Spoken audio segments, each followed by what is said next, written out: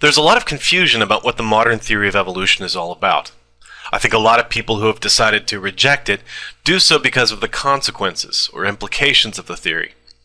I put all the creationists who believe in the intelligent design apologetics in this category. Some of them, and I'm thinking specifically of Michael Behe, give the impression that they fully accept every aspect of evolutionary theory, but they want to inject something else into the process. So they go hunting for some crack to inject that mechanism into. In any debate between a creationist, intelligent design, or young Earth, it's worth spending a few minutes to figure out what points about evolutionary theory we disagree on. I propose the following list of points that are the basis of evolutionary theory.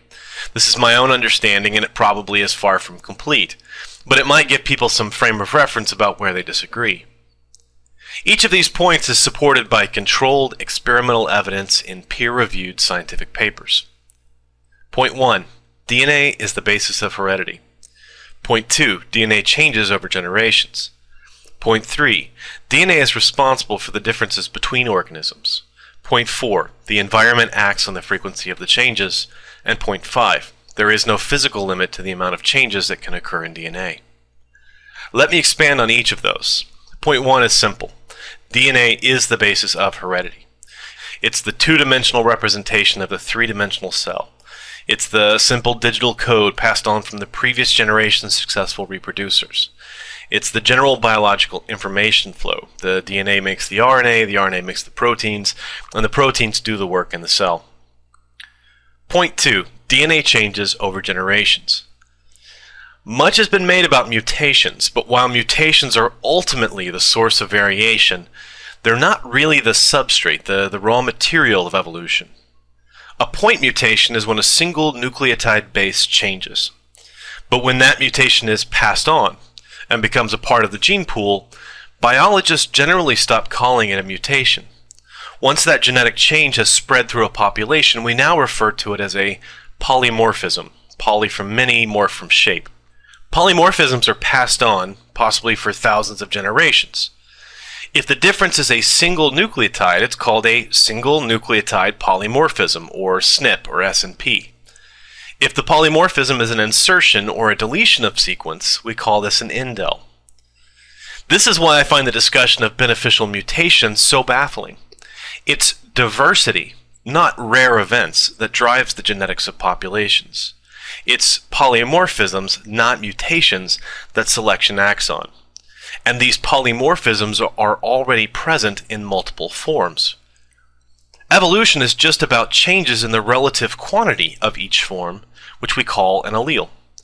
Evolution can even be described as a change in allele frequency in a population over time.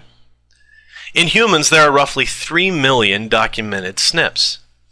A small minority of those SNPs are known to affect your health. A developing field called pharmacogenomics, or personalized genetic medicine, will allow doctors to treat you with only the drugs that will be effective, and will allow them to select a dosage that will minimize the toxic effects. It would be impossible to classify these polymorphisms as beneficial or harmful unless we specify the context. A gene which metabolized nitrates very rapidly would be beneficial in a high nitrate environment by preventing toxicity, but bad in an environment where nitrate was hard to come by. In humans, for example, the MC1R gene, that's melanocortin-1 receptor, that affects skin and hair coloration also plays a role in metabolizing some anesthetics. The polymorphisms in this gene that produce red hair color also cause the person to metabolize anesthesia at a different rate. The result is that redheads generally need about 20% more anesthesia during surgical procedures to maintain the same level of suppressed awareness. That's an important thing to know, especially for redheads and their anesthesiologists.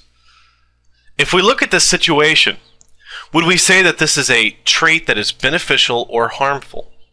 It's hard to say, but the genetic diversity exists. The moment the environment changes to act on the diversity, we would have a change in allele frequency. Over time, with enough selection pressure or other effects, we would find one of these two alleles would go to fixation, and the population would no longer contain any diversity. One allele would have dominated. Point 3. DNA is responsible for the difference between organisms. All vertebrates start life as a single cell. It is their differences in DNA sequence that determine whether that cell becomes a human or a chimpanzee, a sheep or a whale. In discussions of morphology in fossils, I think this has been overlooked. The eye, for example, did not evolve. Let me repeat that. The physical eye did not evolve. What evolved was the information to make an eye, the DNA sequence that coded for the eye. Everyone focuses on these drastic physical changes, completely ignoring the fact that the DNA sequence changes are what is driving evolutionary change. You see this, I see this. It's worth noting that DNA sequences and the proteins they code for are highly polymorphic between species, except where there is a functional portion of the protein.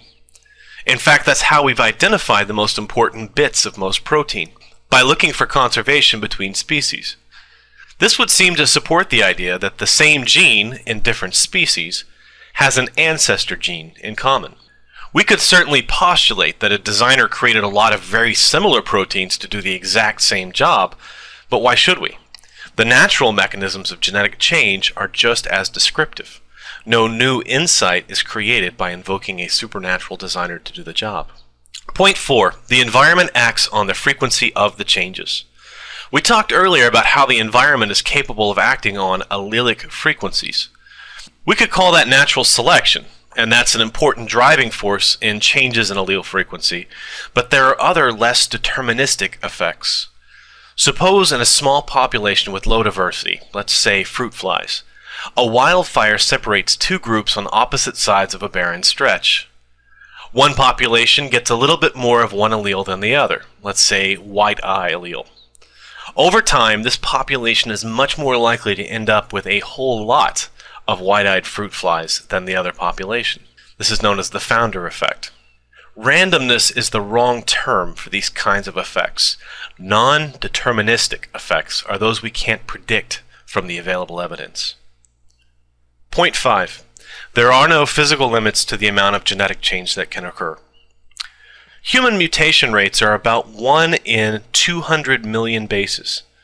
That's a pretty low probability until you consider that we have about 7 billion bases per diploid genome.